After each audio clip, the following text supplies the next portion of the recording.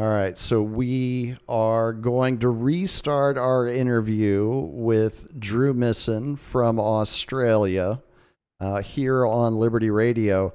Drew, this is the second time now that I've had to apologize to you inside of an hour. This might be the most ghetto interview you've ever conducted in your life. What do you think? It's all right, mate. I've spoken to people who sound like they're talking into a shoe, so this is great in comparison. Awesome. Well, at least I can hurdle over that bar and get us to where we need to be. Folks, if you can't tell right now, and hopefully you can't, I've been sweating bullets for about the last 10 minutes due to all the technical difficulties that we have encountered this afternoon. So I'm not going to make Drew repeat what he said at the beginning of our last failed interview attempt. I'm just going to go back to the question that I asked him first, which was regarding the reality of what is happening on the ground in Australia and New Zealand. And hopefully you didn't forget too much of what you were going to say, Drew. Yeah, so the question was around how accurate was the representation of Australia and the totalitarianism that was being shown internationally. Well, it was scarily accurate. If anything, it probably didn't show enough of what was happening. We had people being arrested within their homes for social media posts, for inciting protests against the government, pregnant women being handcuffed behind their back and taken into custody. We had people being choked out on the streets for not wearing a mask because, that's all about health and safety. We had drones flying around on beaches enforcing curfews. We had 5 kilometer limits from our houses, 2 hours of exercise. We were living in the world's largest open air prison. We kind of went back to what we started off as a penal colony. And it's like they were just giving us a taste of what our ancestors had started off with. It's really concerning that level of authoritarianism took place in Australia, and the majority of Australians were very apathetic to it, were quick to bend over, to just keep their head down, and that the international community really didn't have much to say about it. Like, in comparison to the rest of the world, Australia by far had the harshest lockdown conditions outside of China. I think the next step was if they were starting to weld us inside our own houses and our own apartment complexes, that's when it probably would have ticked up a bit more. But it was bad enough that we had isolation camps and police knocking on your door to make sure that you've been isolating. I myself was a close contact of one of my students during the time because I was an authorized worker, and I had to go into isolation for 7 days at home. And I had a knock on my door 3 times within that week to make sure I was home and not out and about in the community. So it was very much a sneak peek into the Orwellian state of a new world order, which unfortunately I think the likes of Agenda 2030 and the WEF and WHO and all these 3 and 2 letter agencies internationally want to bring about as a form of globalism.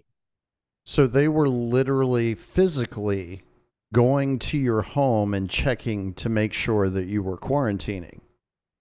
Oh, absolutely. The police in my area didn't have much to do at that time, and they had a list of names of people who were close contacts given to them by the government, and they just do a casual drive around on their normal patrols.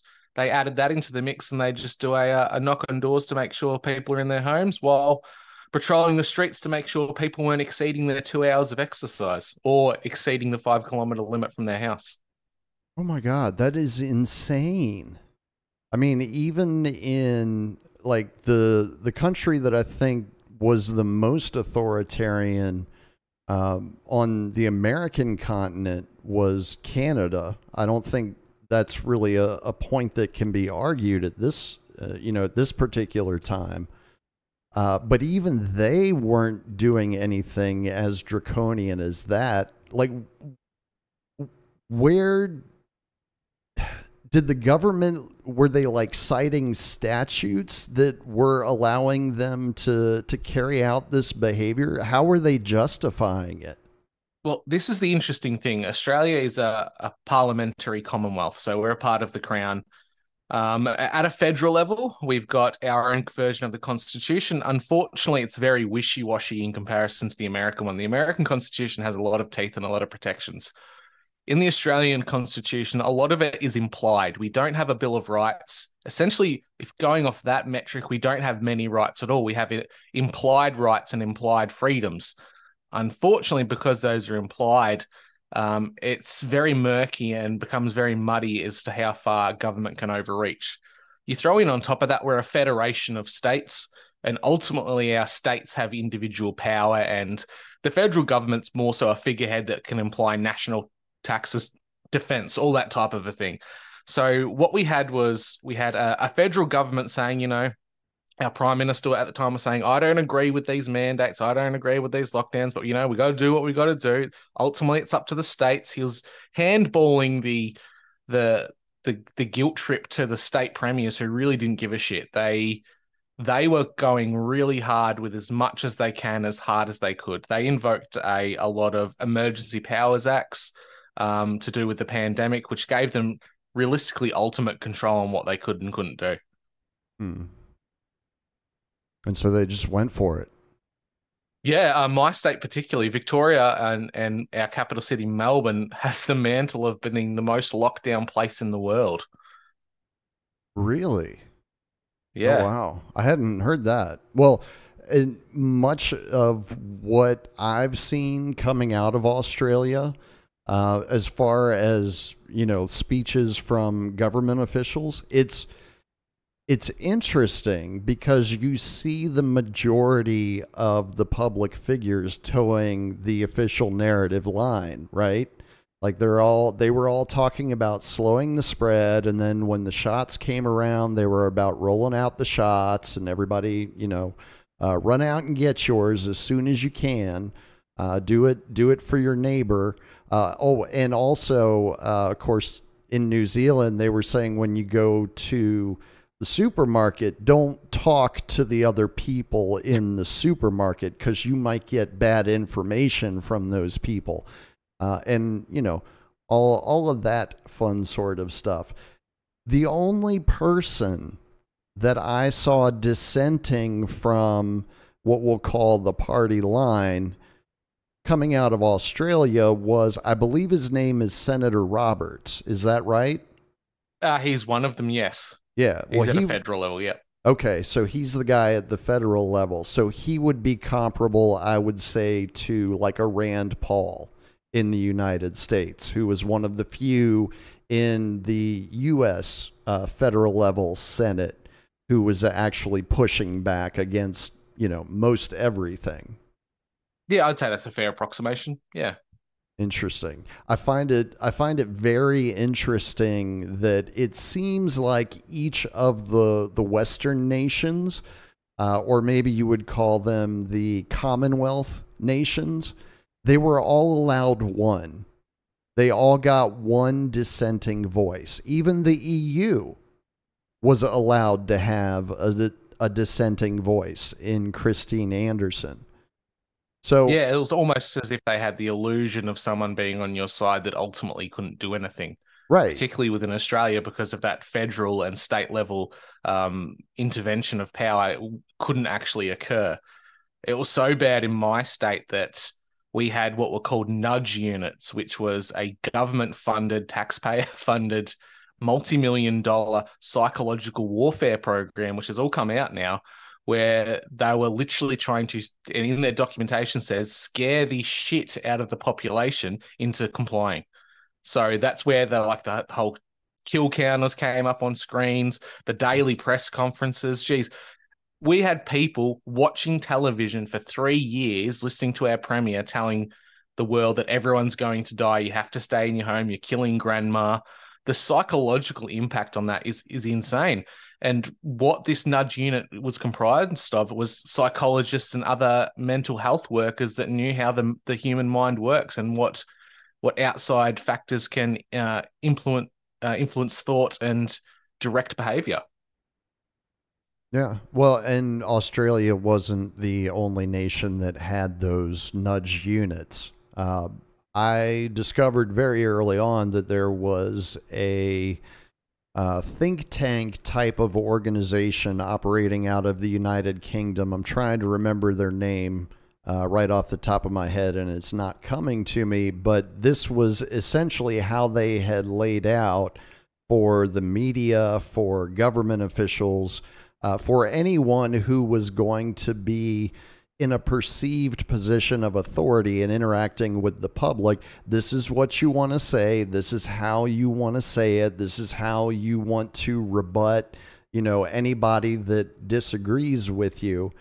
And it seems, based on that information, that there was more of a, let's say, marketing campaign around the perceived disease that was floating around in the world, as opposed to anything that you could actually observe in your environment.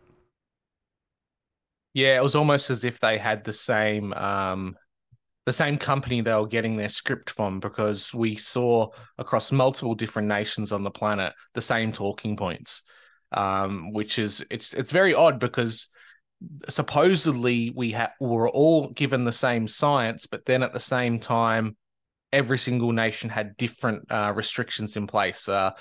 Within Australia, it was 1.5 meter distances between each other for Mm-hmm. social distancing. Then some nations had 2 meters. Some people in other parts of the world had 6 feet. So the science wasn't even settled in amongst themselves, but the talking points were all the same, which is very interesting. Yeah. Yeah. Which is, exactly what you want to do if you're working a psychological campaign. You want to make sure everybody's on the same page, so that folks like you and me don't start asking uncomfortable questions, right? That's exactly right. Yeah. So, what is the sentiment among the rank and file of the Australian people? Like the folks that you come into contact with on a daily basis, how are they holding up and how are they handling the situation? I think a lot of people have come around. It's probably not going to be enough, but I'm hopeful. What we found was, in my state, 98% of the population were vaccinated due to mandates, which was pretty much based on anyone with a job at one point. So the majority of the Victorian population have had at least one of the jibby jabs. Once they got to number two and the mandates were lifted, people have said, nah, we're not going back. We're not putting up with this anymore. We're not having it. A very, very small minority within the population have gone back for boosters, number 3, number 4, number 5, number 6, and what have you.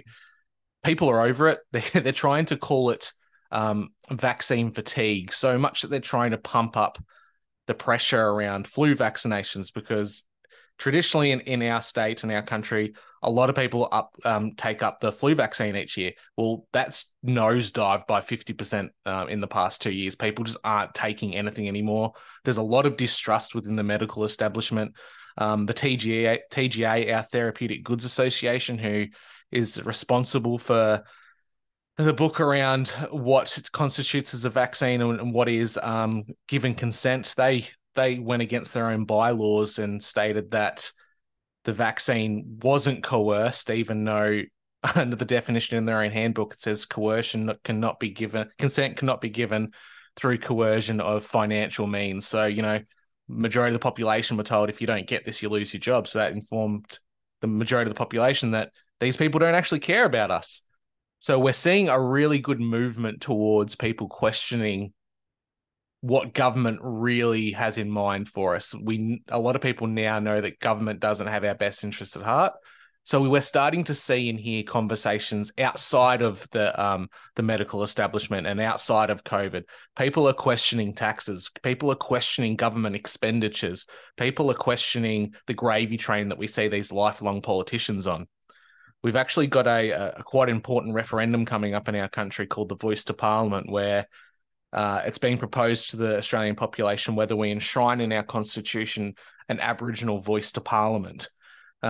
And it's divided the country in the most horrible ways, but we're looking at a no vote going through, and the majority of Australians have cottoned on to this being a UN agenda through the UNDRIP principles to try and make a land grab within Australia.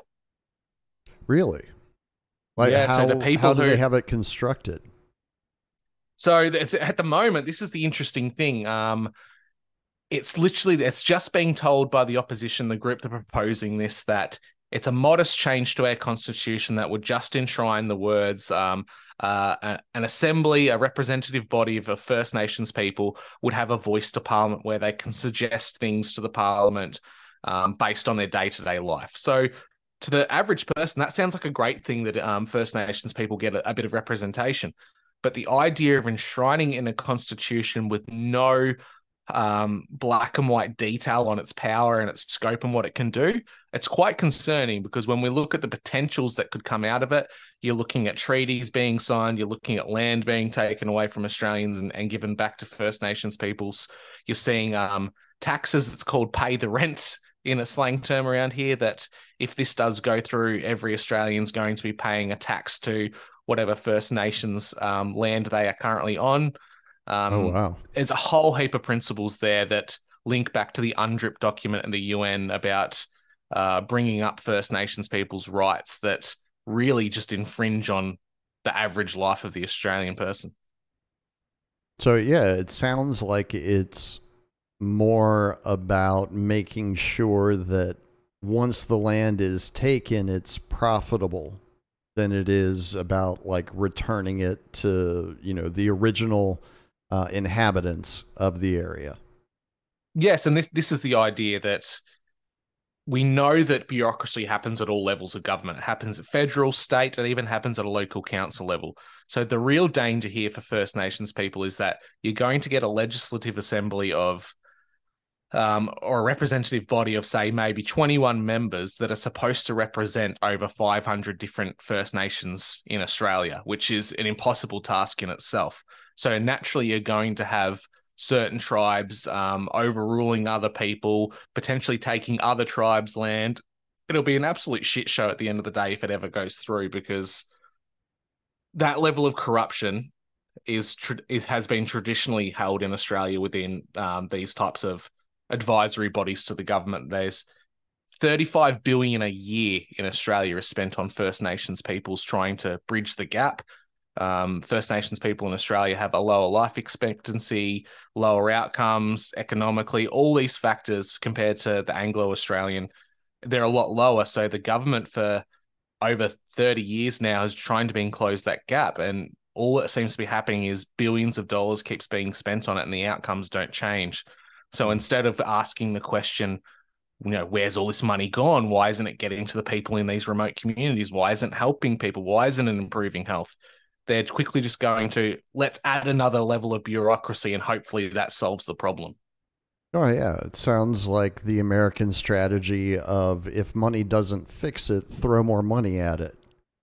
Yeah, printing machine goes brr. Yeah. Yeah. Well, I mean that's how the U.S. federal government has operated now for a little over 100 years at this point.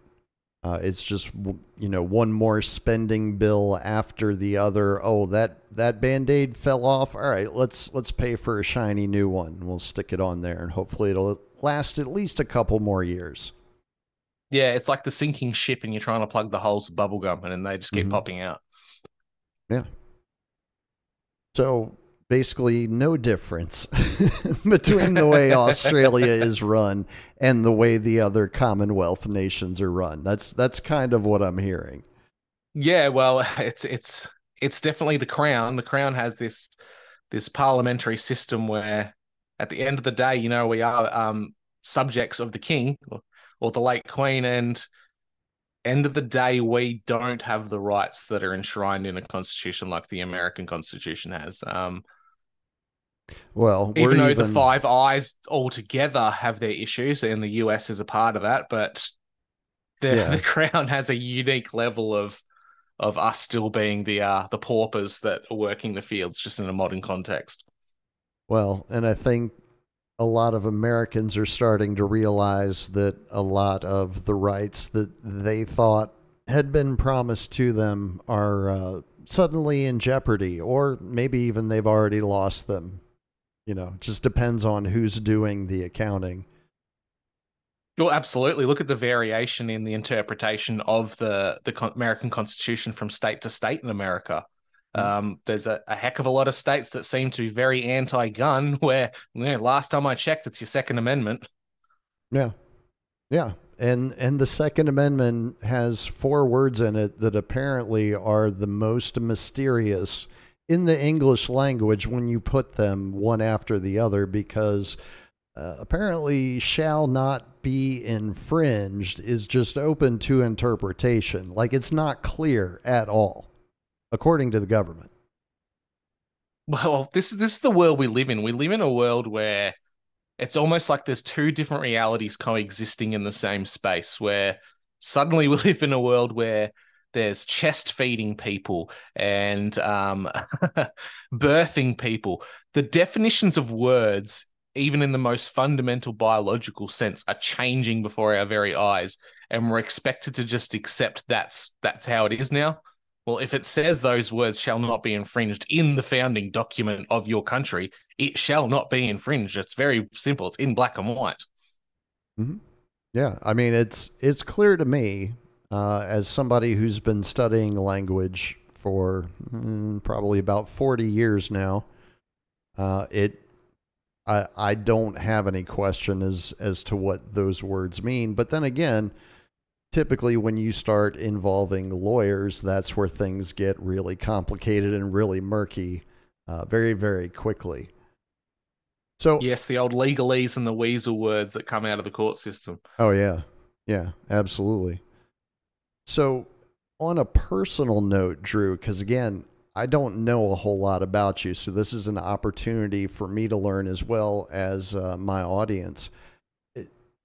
In your life, have you always lived in Australia, or have you had a chance to get out and see other parts of the world?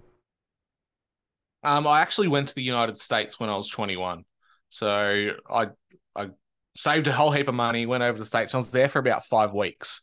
I started off in New York and I did the whole Route 66 thing, traveling down through the South all the way up into California. That was a big eye opener, being able to see the way the United States is, but also seeing how fractured the United States is. I didn't think it was that bad until I got there.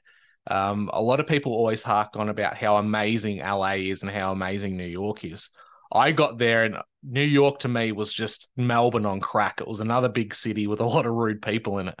And I found that the further south I went, the more genuine, the more open and honest people were. They didn't care that you were a foreigner visiting their country. They were quite open to you experiencing and enjoying their country. Whereas the big cities and those states on each coast, they were probably the most xenophobic people I've ever come across, which is quite funny. Yeah. Yeah, and I would agree with you because I spent a couple of years in my early 20s in the 90s traveling all over the United States as well. Now, it helped that I was actually born in the United States, right? So I didn't have to apply for a visa or any of that stuff, pay for a plane ticket. But yeah, I got to see a lot of the country and see the differences as well as the similarities between the different parts of the country. And one thing I can tell folks listening is if you have not had a chance to get out and travel around a country as large as something like the United States, or I would imagine even Australia as well, do it while you still have a chance, because most of the stories that you have been told about other places that you have never been to, they're a large part fiction. And you really only begin to understand what these places are like when you can go and interact with the people that live there.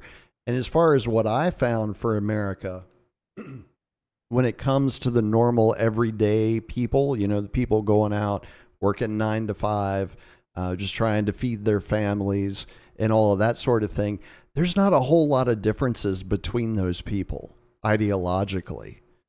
You know, it's they all have a very similar value system that they follow and that they adhere to. Even though there's not a lot of overlap, like you say, between like Atlanta and Los Angeles. But the regular people, there's not a whole lot of difference. And I think that kind of sounds a little bit like what you were saying as well, Drew. Just the chance to be able to experience that. Yeah, and it's even though we're both Western democratic countries, which I think we can take away the democratic side from Australia at the moment now, considering the past 3 years. But at the time, you're going to a another Western country. We have the same language. We have a lot of the same cultural traits, but it was still such an amazing experience to see the differences that we have, but also the similarities that we share. I think for any Australian, if you're going to go anywhere in the world, the United States is a great place because it really brings into perspective how underdeveloped Australia truly is. Like when I was on the East Coast of the United States, I could travel by car, by bus, however I was traveling. I could travel no less than 10, 15 minutes, and there's town after town after town, big city, town, big city, medium-sized city. There's always a developed area. In Australia, where I am on the East Coast, which is the most developed part of Australia, you can travel from anywhere up to 2.5 hours and not see anything. Australia is so underdeveloped still. It's people think of Australia as first world, but I think fundamentally we've got a long way to go still. I would like to have the opportunity to see some of that for myself. Unfortunately, I don't know that we're going to be afforded those kinds of luxuries for very much longer.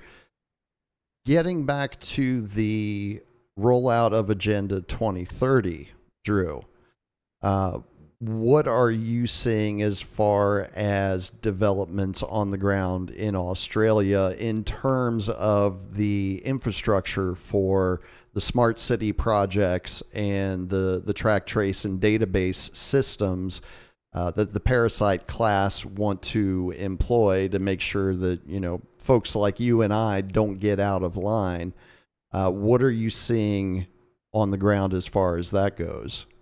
Okay, within my own state, we're starting to see the centralisation of Melbourne being the hub for the entire population of the state.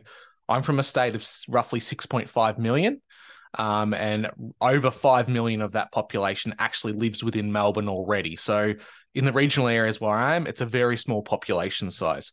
What we are seeing is we're seeing a lot of investment into trains and railways. Highways are falling into disrepute, that they look like third world nations roads, potholes. The worst infrastructure you could see in Australia is in my state when it comes to road services. But there's a hell of a lot of money being spent on the train system. There's this multi-billion dollar, trillion dollar at this point, infrastructure called the City Loop, where they're getting all trains off the ground, building them up onto these high-rise tracks that go around the city of Melbourne, almost as a way of ushering the people around to go to their little workspaces within a 15-minute city.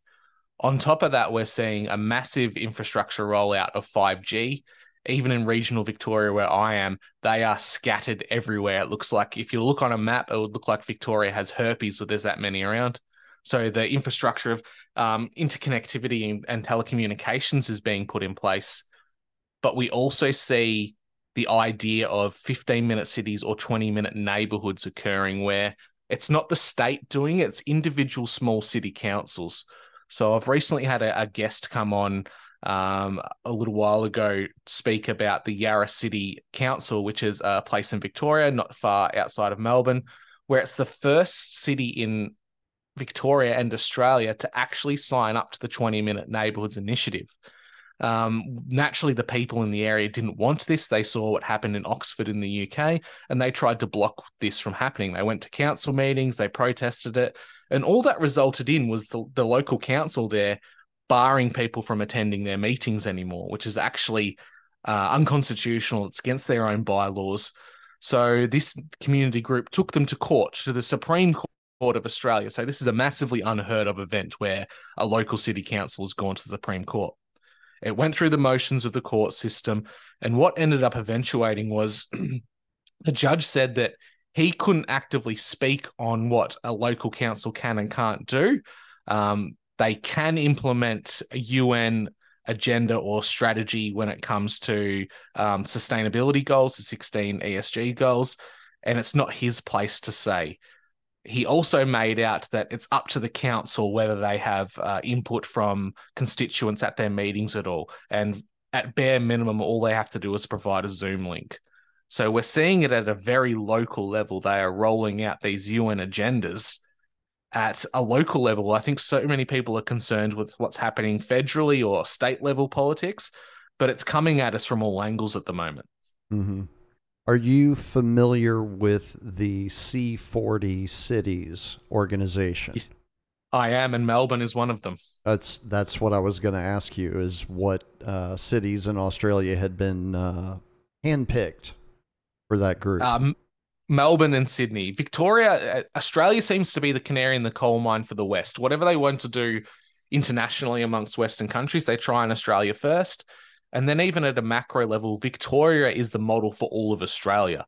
We're a very socialist left state at the moment. We have been quite a while with our little dictator Dan in power. Melbourne seems to be the testing ground for a lot of this stuff. All of the militarized police you saw during COVID shooting civilians in the back and driving around their Bearcats and using LRADs and all that type of military level gear, that was all provided to Melbourne because Melbourne signed up to the Safe Cities Initiative of the UN, which is a funding program to help prevent international and domestic terrorism. So all these things are slowly being put in place that tiptoe into tyranny where the system's being built around us and we don't even realize it. Yeah. So, all right, let me ask you this question because this just popped into my head while you were speaking. How many times has Melbourne been the target of international terrorists? Well, this is the funny part. I would say it would be zero. We've had what you would consider lone wolf people, Right. which are highly mentally unwell people. We had a gentleman drive a car down the CBD of Melbourne and kill quite a few people. We had a reoccurrence of that recently. We had a situation where an Islamic air quotes terrorist at the time had a siege at a coffee shop, that type of a deal. But beyond that, there hasn't been the level of terrorism that you would see within the United States or overseas, say like the London bombings or things like that. Australia hasn't been touched by that type of a thing. Well, and it also doesn't seem like Australia has had the influx of migrants that some other Western nations have seen. Is that correct, or is that just something that we're not being told about? We do have them, but being that the Australian population is so small, a little over 25 million, I believe, last count, that the government seems to think the only way we can get through financial issues is to import more immigrants into Australia. So we do have quite a high immigrant intake that has boosted our population, but it's nothing in comparison to the United States. I think over the next 2 to 5 years, the Labor government, who's our federal government at the moment, the left-wing government, they are wanting to bring in like 2 million people over the next 5 years, which for a country that's as small as Australia population-wise and infrastructure-wise, that's going to be an absolute devastating impact on our economy. You can't just add an extra 2 million people overnight and expect it to be all hunky-dory. We've already got a financial crisis, cost of living crisis, and a housing crisis in our country. We have over 100,000 homeless people at any given moment that can't get into public housing because there's not enough. So they want to bring in another 2 million people who will naturally get into that public housing. Oh, wow. Well, yeah, because if you're bringing in 2 million to a country that only has 25 million, you're hitting almost 10% of the existing population. That's not a small number. And unfortunately, with the way the political climate is in the world today, I don't think you could point to any one country right now as being sort of a cultural melting pot. It's certainly not in the United States anymore with the politics of division that we're seeing happen. Um, yeah, it seems to me that the only reason that you would make a move like that, where you're bringing in people from a foreign land, is to bolster the labor market. Or, Yeah, and generally they tend to vote left leaning because the left of right, the side of politics tends to give them a lot of things. right, right. The same tactics that every single color revolution that's ever taken place on the face of this planet has supplied for the people in power.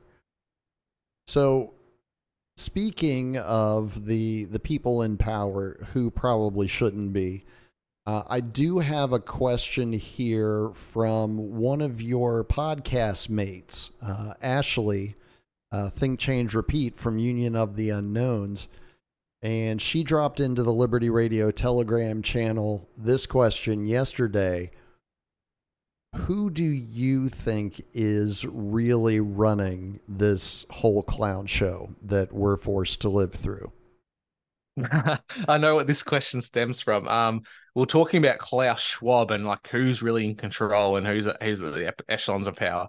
And I made a statement that I think Klaus Schwab is like the Walmart greeter of the whole situation. Mm-hmm. Yeah, I she think referenced that exactly. yeah, he's definitely the person that's allowed to be out in the open. I think if we know their names, they are at very least middle management. I think that the people that the parasite class, whatever you want to call them, these people that do really run the world, these shadow governments, if you know their name, they're not important. They survive by living in secrecy. And as a person who's recently found Christ, I tend to believe that this does go all the way to the top of the one that goes by many names, the Great Deceiver, Beelzebub, Lucifer, the devil, whatever you want to call him. That's the moniker that I think is really in control.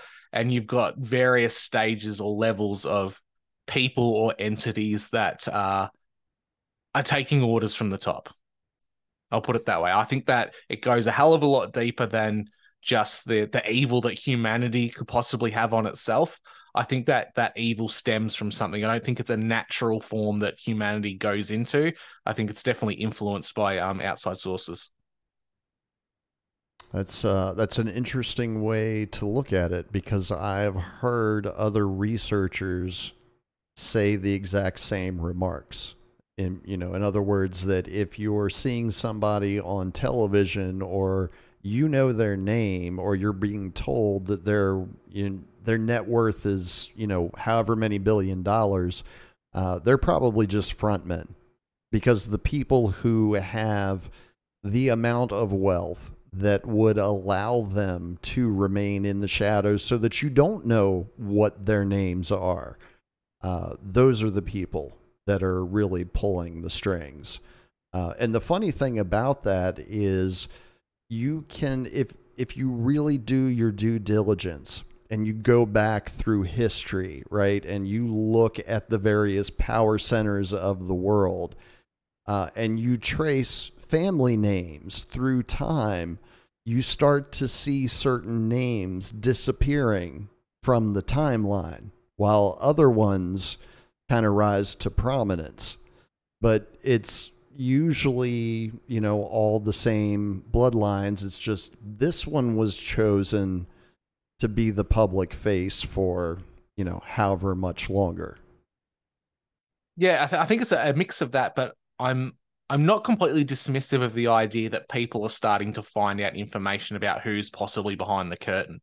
We live in the technological age where information can be shared, say, from Australia right now, all the way to the United States. I think the internet and the interconnectivity of the global stage is a genie that got out of the bottle from them. I think names, certain things will pop up from time to time, but I think really a lot of that's locked down. A great example is BlackRock and Vanguard. If it wasn't for the advent of international communications, the internet, A lot of people wouldn't know that BlackRock or Vanguard are the controlling shareholders in most companies. Unless you are actively working in the share market, the average citizen would have no idea who these companies were, let alone they have the controlling stakes in most companies and organizations across the world. Yeah.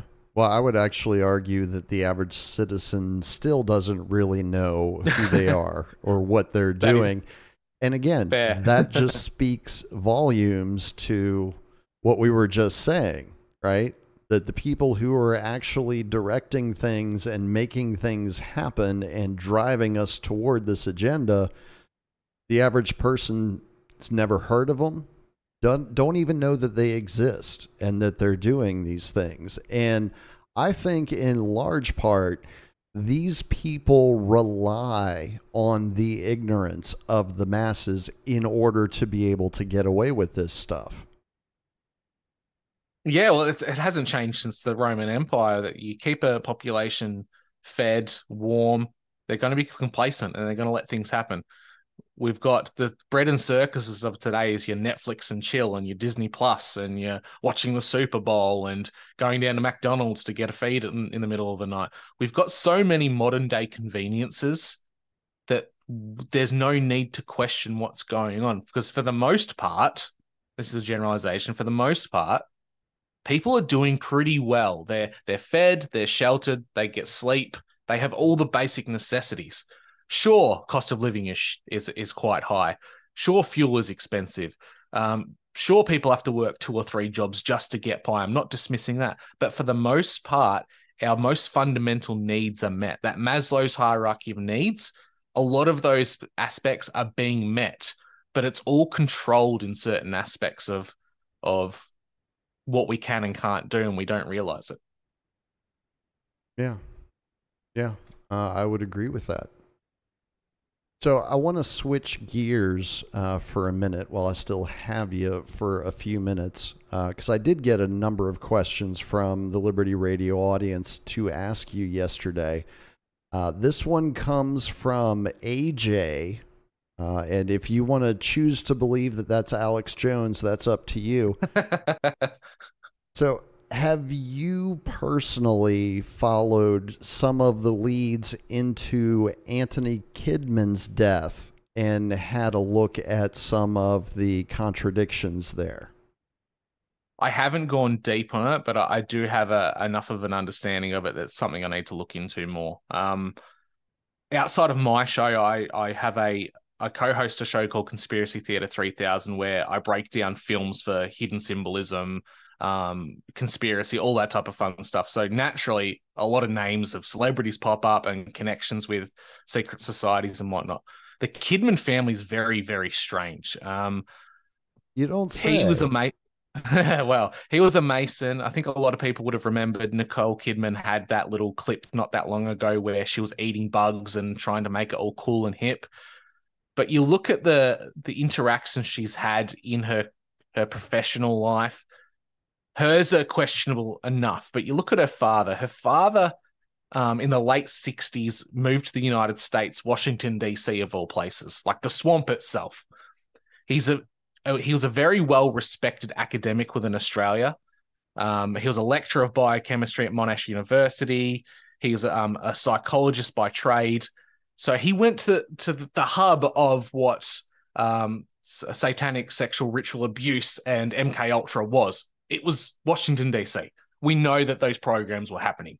There's enough FOIA requests and things that go on. People know this stuff happened. So one of Australia's most preeminent academics moved to the States, studied there, worked there for a while, came back to Australia and started this group. What's the name of it? The Foundation for Life Sciences is what he called it. And it was a non-profit organization focused on the mental health of youth. So we're seeing a lot of interleaving aspects and themes of MK Ultra, satanic ritual abuse in his field of work. Well, We and know that focusing on Nicole, children as well. specifically children, that's right. We know that Nicole Kidman herself has had some controversy with Balenciaga campaign recently, where she took forever to disavow it and the pedophilia connections with that. But there's been quite a few people that have come out and accused Nicole Kidman's father, Anton Kidman, of pedophilia, rape, and sexual misconduct. That if he was alive, he would have been hauled before a court, because it's at the same time of the Me Too movement. He's quite prominent. Those are things that couldn't go unanswered. The interesting thing is, when this type of stuff started to come out and people found out he was actually a Mason and he'd had all this training in America and there were connections to MK Ultra, he mysteriously died. He was overseas and he just died from unknown reasons. I think he was in Thailand or somewhere in Southeast Asia from memory. And it was so odd, the details surrounding his death, that the Australian Federal Police wanted to investigate it, which is quite odd that the federal police in Australia, who are generally just associated with preventing gun smuggling, drugs coming into Australia, a lot of high-level stuff internationally coming into Australia, they were concerned about going overseas and investigating the death of one of our most prominent, air quotes, academics. Yeah, because what I read, and I'm certainly no authority on the subject at all. I just learned about this yesterday myself. What I read about the details surrounding his death were that there's like 3 different stories of how he actually died, like, and each story takes place in a different location, right? Yeah, it's very odd. It's almost, if you were to speculate and put that little tinfoil hat on, it's almost as if the allegations and the heat he was starting to get made him a liability and he needed to be dealt with. Well, I mean, that's always a possibility. We've seen that happen with other people in the program as well. So to me, just the connection to the MK Ultra program and the fact that I believe, if memory is serving correct, he was actually under commission from the National Institutes of Mental Health while he was in the United States. Is that right? That is correct. Yeah. It was one of those trade specialist people to upskill and then they can bring it back home. He's a very, very interesting person when you look into his background. Like, we know Nicole Kidman starred in Eyes Wide Shut with Tom Cruise, and we know what that film's all about. He's commented as saying at the premiere of that, or after the premiere, when he'd seen the film of his daughter's performance, that it rings true to a lot of his life experiences.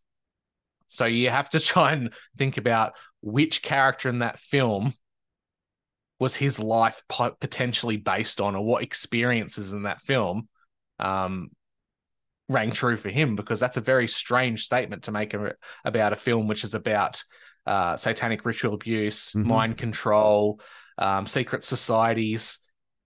He's just he kind of let it slip and put it out in the open. But I think that's the hubris of these peoples at times.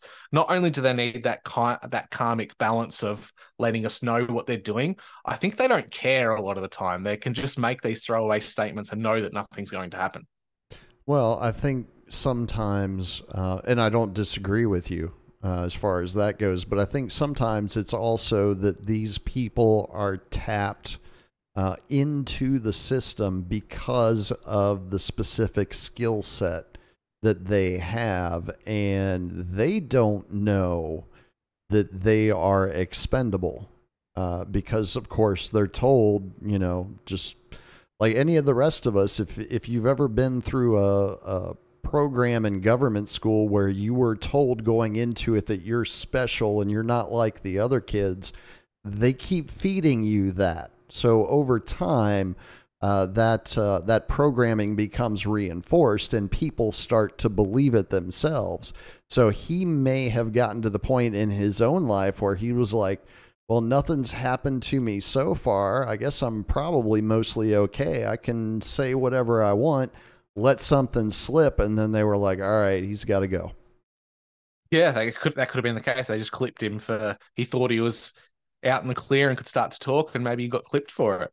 Yeah. But I think if you look at the way Nicole Kidman, in her professional life, in her career, the way she presents herself and acts in interviews and films, she just screams someone who's gone through the MK Ultra program itself. Mm. A lot of her interactions, the way she holds herself, there's almost like a level of the engine's running and no one's behind the wheel. It's a very vacant look Yes. she has when she's talking, which is, it's almost, it gives you shivers. And just to look at it, you know that there's not quite someone there, or there's the shadow of someone that used to be there. Hmm. Or maybe there's the shadow of something else Yeah. there Maybe to she's a kind of, skin suit for something. right. Right. Well, that's the thing is, so when I was young, I wanted to pursue a career in the entertainment industry, right? And I thought I was gonna grow up to be a world famous actor. I was gonna be rich and famous, and people were gonna love me and shower me with attention. And I quickly found out that that is not how the business works at all. But in the course of time, studying to become an actor, as well as then later in life, kind of revisiting the entertainment industry with a more skeptical eye than what I had earlier in life, I've heard stories from other performers all throughout my life who will say something to the effect of, I don't know how I do it. It's like something else takes control of me, and I'm then able to give this magnificent performance. And then once the performance is over, I kind of snap back into my normal self. I can't count how many times I've heard stories like that. Yeah, it's a strange situation where you look at what you would consider celebrities to be today, whether that's musicians, actors, what have you, sports stars. Probably more, not so much for sport, but let's go to acting and the music industry. Far more often than not, the majority of these people have connections somewhere in their life. They're either connected to intelligence, they're connected to academia, or they already have pre-existing family members who are within the group, right? It's it happens, but it's quite rare for there to be a natural grassroots person to come up as a great actor or a great musician. That happens less and less now.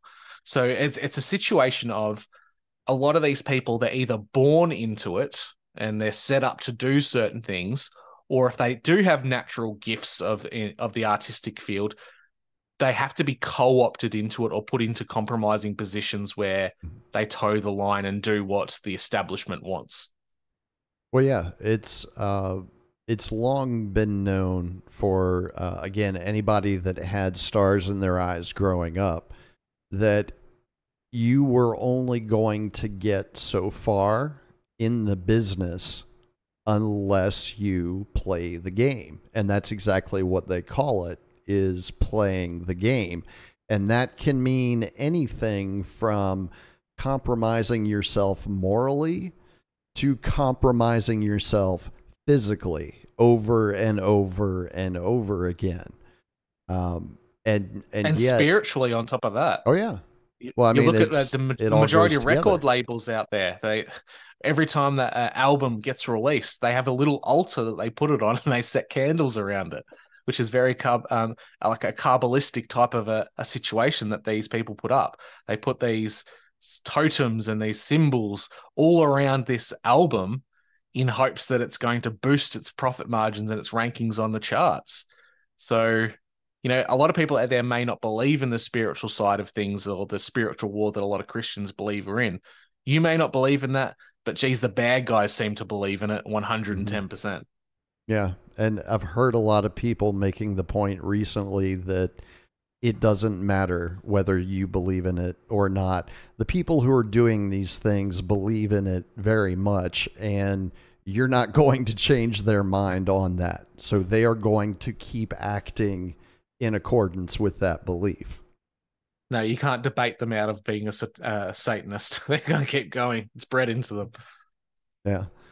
So, what are you doing yourself to help protect and prepare yourself and your family, the people that you care about around you, from the tyranny that I think we can agree has been descending all around us for the last 4 years? Uh, it's a lot of things. It has to be multifaceted because what's happening to us is multifaceted. So there's a level of financial security. I didn't want to get caught with my pants down ever again like I did during COVID. We had financial requirements, had to keep a roof over our head during COVID. So I was one of the people, many people in my state, that was coerced into taking the jabs.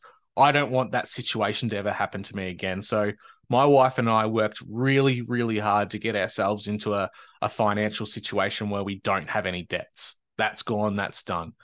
We're putting lots of savings away. We're diversifying ourselves so that we're covered should anything happen. On another level, you can look at like preparedness.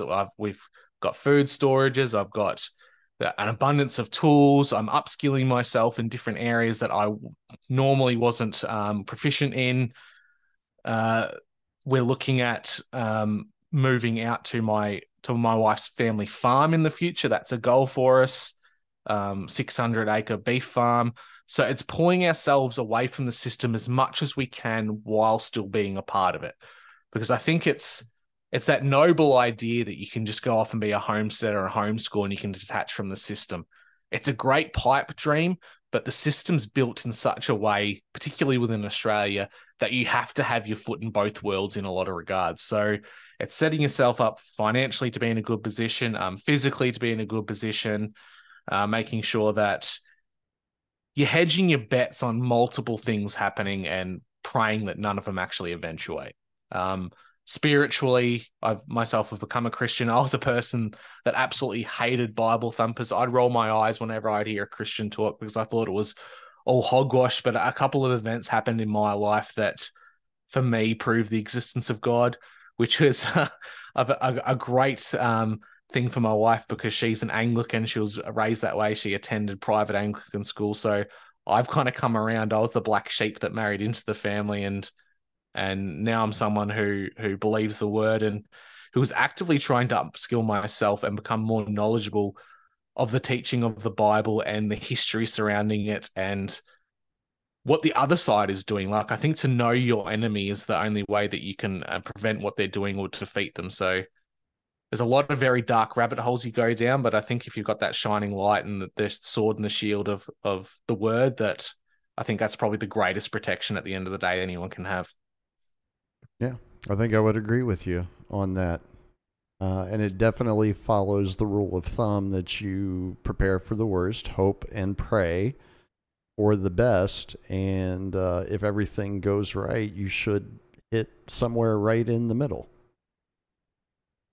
Yeah, I don't think you I think the middle is the best a lot of people could hope and pray for, because you can plan everything out to the nth degree and then the universe, life will throw you a curveball and it'll be something you didn't anticipate, but hopefully you've got enough things in place for other areas that you can prop yourself up. Yeah, and today was a perfect example of that. Well, Drew, I don't want to take up too much more of your time. Where can folks who are hearing you for the first time today, where can they connect with more of your work? You can find me at Your Missen the Point podcast, MISSEN. It's a play on my last name. You can find me on all the usual podcatchers. I'm on Twitter. I'm on Instagram. I am quite hard to find on those platforms. I'm heavily shadow banned and search suggestion banned. So I've got Zuckerberg and Elon Musk cucking me at the moment, trying to prevent my reach for the show. So everything that you've seen from my show, if you're a listener, that's been purely organic word of mouth, which I think is probably the best publicity anyone can ever have with a podcast or a show that they're producing. So I'm quite proud of that. If you're a new person listening to me, please reach out, check out my backlog of shows, and let me know what you think. Awesome. How long have you been podcasting? A little over 12 months now. Really? Wow. So did you have public speaking experience prior, or you just kind of dove in? It probably helps that I'm a teacher. I could talk till the cows came home, but no, never had public speaking. And it's actually quite funny because I could present to a class of students. I could present to a class of teachers and teach them things. but I've still got this. It's almost a sense of anxiety around public speaking, but I don't seem to have it in these types of forums. I say these as just conversations with people who want to have a conversation, and that's what I'm all about. You put me in front of a crowd of 100, 200 people that I don't necessarily know, that's when I get quite nervous. So this platform, having a screen in between, seems to help out. Awesome. Well, hopefully you get to keep doing it for a good long while. Just like us here at Liberty Radio, I have had a fantastic time talking with you this afternoon, and I can tell, anytime that you want to come back on, especially if you've got something important that you feel that folks need to know about, I will get my tongue ironed out eventually. Anytime you want to come back on Liberty Radio, just let me know, and we'll get it on the calendar. Thanks, mate. Very much appreciated. And thanks for giving me the opportunity to come on today. Absolutely. Thanks for showing up, especially with all the issues that we encountered early on. You're a champ for hanging in for all of that. Not a problem at all, mate. It happens. Murphy's Law.